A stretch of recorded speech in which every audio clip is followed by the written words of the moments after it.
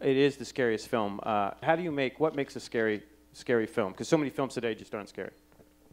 Well, there are no rules, man. It comes from the story. Back when I was a kid, they made the first version of this movie, The Thing from Another World, which I just loved as a kid. I just, popcorn went flying when I saw that movie. But Universal came along, they wanted to remake it. And that was really scary to me because the director I admired the most was Howard Hawks, and he was involved in the first one. So we went back to the novella, Who Goes There, by John W. Campbell. We shot a second unit up above Juneau, Alaska, in the ice fields up there. Then we shot on stage, and then we went to Stewart, British Columbia, up on a glacier and shot. Oh, my God.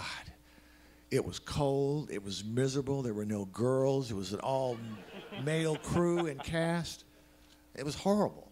The first thing you do is when you finish shooting the movie, the editor cuts it together and you see if it works. And most of the time, it's the most depressing experience imaginable. You look at the screen and you say, what is this piece of shit that I have just directed?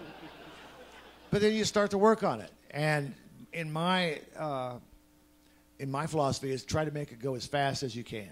Now, do you think CGI takes away from the element if that's really there and happening? Does it take away from horror? CGI is a tool. It depends on how you use it. You can't overuse it. You can't underuse it. It's just a tool. And if it makes the movie better and it makes you believe, then it's great. What draws you to a project normally? Where is your mind? How you find any of your films? What normally is the first step? Paycheck is good. I'm always looking to do something different I haven't done before. Back when I made The Thing, I had only done my own films, independent movies. And then this was the first studio film I ever did. And this was the biggest budget I ever worked with. And the movie tanked when it came out, by the way.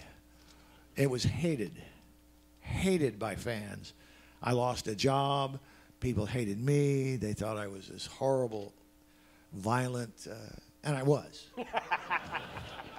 But now here we are, 31 years later, and here you are filling a theater. It's really great that you came out for this film. Now, I do know, in the end, who The Thing is, but I cannot tell you.